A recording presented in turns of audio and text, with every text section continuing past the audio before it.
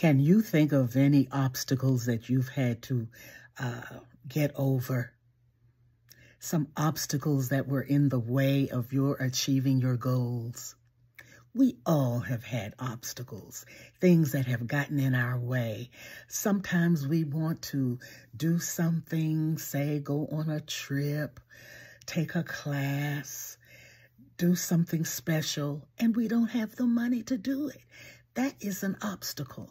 Sometimes we might have the money to do it, but we might not have anybody to watch the children.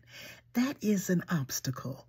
And sometimes we can think of all kinds of things that stand in our way, obstacles of all types. I have been in situations when I thought I was going to do something and maybe I got sick all of a sudden.